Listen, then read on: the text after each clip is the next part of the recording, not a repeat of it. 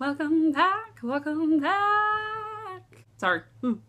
Hey guys, welcome back to my channel, or welcome to my channel. I want to say thank you to everyone who has subscribed so far. It seriously means so much to me. I saw that I'm like over 100 and I was like, oh, so startled and amazed and yeah, grateful. So this is my first story time video. It's something that I have really been wanting to do, and it is a paranormal experience video, which was something that I have so many. Sorry, I'm like scratching my leg really hard. I have so many bug bites from a party I went to the other night, which is outside, and I am just itching everything. I think I have one under here. I don't even know. But anyway, I had really been struggling with whether or not I wanted to do a video on this topic, because obviously when you open up and tell anyone that you've seen something paranormal, there are people who believe you, there's skeptics that say you're crazy, and everything in between. And I know I'm crazy, but not that type of crazy. So it happened when I was 11, and I didn't tell pretty much anyone, like even my best friend, until years and years later, because I felt like I was crazy. But I knew it wasn't crazy. I knew what I saw was real and like happened. The only people I really told were my immediate family, and my siblings at the time, you know, were like, oh, you're just being stupid. And I was like, no, like I know what I saw. Like I can't explain it, but I know what I saw, and it doesn't add up. Okay, so I was 11 years old. We had just moved into the house that I'm sitting in my room right now. This house. I still live with my parents. I'm super cool. Be smart about what you go to college for, people, okay? All I know was before this was a residential area, it was an apple orchard, and I don't even know how many years it was an apple orchard for, but I don't know anything before then. I just know it was an apple orchard, and then now it is a house with, now it's a tract with lots of houses in it. I've always wanted to kind of go somewhere in town and like figure out like what has this land been used for before, blah blah blah, what's the history of it, but I'm kind of scared to. I don't know. Because obviously I'm in New York State, and it's one of the oldest states in the U.S., so I'm sure a lot has happened here. But anyway, I'm sounding really stupid per usual. I was home by myself, only with my my boy dog Shotzi, who has since recently passed away. Try not to cry. So it was just him and I at home, and it was a Friday. It had to be, I know. It was a Friday. My mom was at work, my dad was at work, and my two siblings were doing sports stuff after school. So I was the only one that was home. And it wasn't unusual, though, for my father to get home early from work on Fridays, because he did the whole 40 hours. Earlier in the week he got hours done, so we got to 40, he could come home at like 2:30, 3 o'clock. And I was in the kitchen, and so our house is like, let's say, okay, here's a box. Here's the hallway, and like to the garage door that leads you to the garage. And over here is the kitchen. Over here's the kitchen. And then like right here in between the two kind of areas, if you go up like this, is the office. That probably made no sense, but that's how it goes. So I'm in the kitchen, here's the garage door, and then right in the middle, up a little bit, is our office. And it's all, like hallway, kitchen. Hallway, kitchen. So if you're standing in the part of the hallway, you can see the office door. When it's open, you can see right in the office. And I was in the kitchen, Shotzi starts acting up, and not bad. He was just getting excited, and he went to the hallway. Like, he's looking at the garage door from in the hallway, and he's wagging his tail. And that was always a sign that, someone's home. He's excited, somebody's home. So I'm like, oh, I hear a door, like it sounded like, it sounded like a car door slamming shut. And I go to him, he looks at me, and he's wagging his tail, and I come out, come into the hallway, and I'm standing in front of the door of the office. And I look at Shotzi, and I just go, oh, Daddy's home, and he's wagging his tail still, and he's so excited. And we were just moving into the house, so we hadn't been here too long, and my mom had special ordered curtains that had yet to come in, and a lot of the windows on our house, especially downstairs, are very large windows. So in the meantime, on the office window, she had just a light brown sheet. A light brown bed sheet, and it was so sunny outside that the light coming through, you could basically just see through the sheet outside. So I could see where the garage, like the door coming from on the side of the house going into the garage was. I could see the little path and stuff, like not super clear, but clear enough. And I'm standing there waiting for my dad to like open the garage door, the big garage door, because he had an opener. I didn't know why he wasn't opening it, but he didn't. And I'm standing there and I'm looking out the window from like a little bit in the hallway through the door. It's all super close. I'm not like super far away from the window.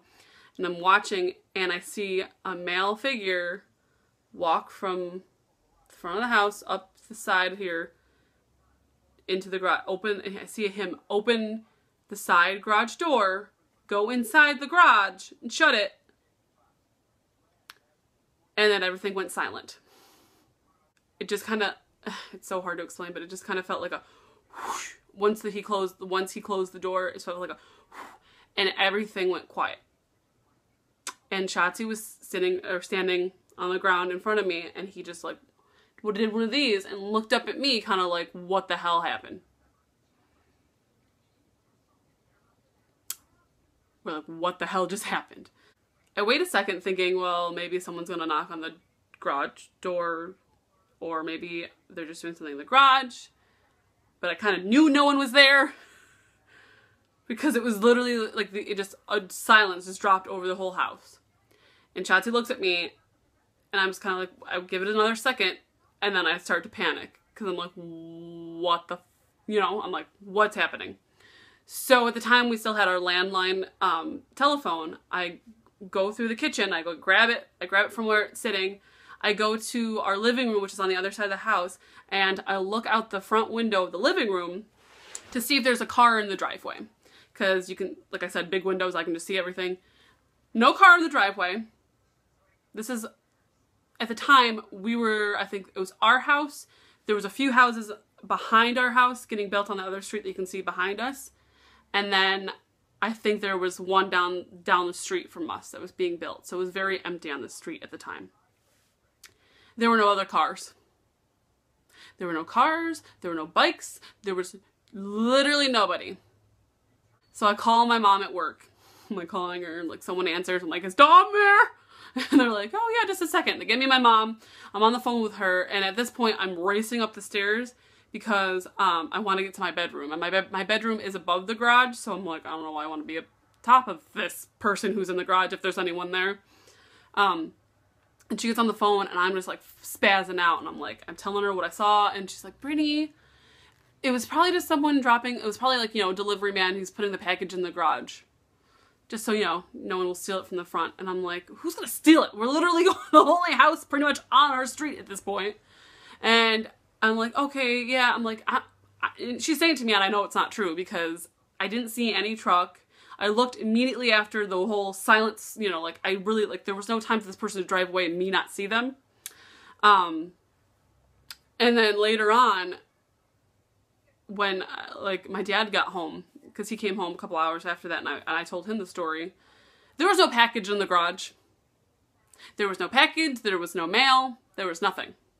And the figure that I saw was, he was... I can't give you, details, oh, he had blue eyes and gray hair. But I knew it wasn't my dad. He was taller. He was, I want to say it was a button-down shirt. I don't know how I know that, but I just kind of know that. And I don't know. So I tell my parents what happened. My mom's just thinking, it's the delivery guy. There's no package. I'm not crazy, okay? I tell my siblings, they kind of don't react so nicely. They just think I'm...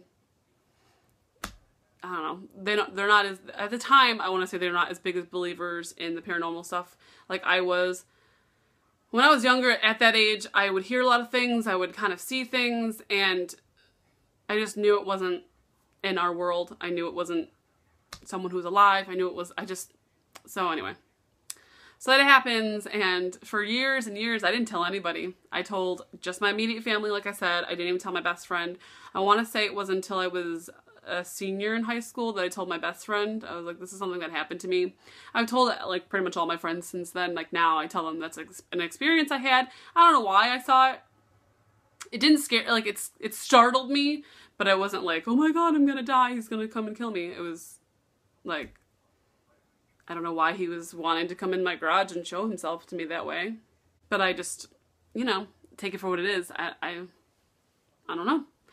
That's my experience. I'm not crazy, okay? Literally, he came in. No one ever left. There was no sounds. There's nowhere to hide in my garage. Like, there's literally nowhere to hide. Like, and why would you? So I don't know, but that is my experience. I always tell people, you know, don't be afraid if you do see something or hear something and think maybe that's someone who, you know, a spirit or whatever. They're not out to get you. They're just, sometimes they have the energy to show themselves. I really do, like, people can tell me, it's not real, that's not real. I've seen so much stuff, like, little things, heard things that I just know. Like, I just know there's something better after this, but, you know, you could just say hello to people when you want to. That's kind of how I see it. I think it's nice, though. You know? It's kind of nice. Like, yeah, I was very startled in the moment. But it's just kind of nice to know. I don't think it was a family member who's passed on. Because at the time, I mean, I obviously don't know. But if it was someone, like, way back who I don't even know of, that was in part of my family line. But, I've had a lot of people pass in my immediate family, like, aunts and grandparents. And it's just nice to know that they're around sometimes, you know. So anyway, that's my story. Not very startling, but startling to me when I was 11 years old. Yeah, so anyway, I hope you enjoyed this video. If you did like it, give me a thumbs up. If you didn't like it, give me a thumbs down. Tell me if you've ever seen anything in the comments below. I would love to hear your stories with anything paranormal, or if you have never seen anything and you're like, why haven't I? And if you do really like me and enjoy my awkwardness, please feel free to subscribe. I hope you have a beautiful day, and I hope you guys are just doing well. I love you so much. Until next time.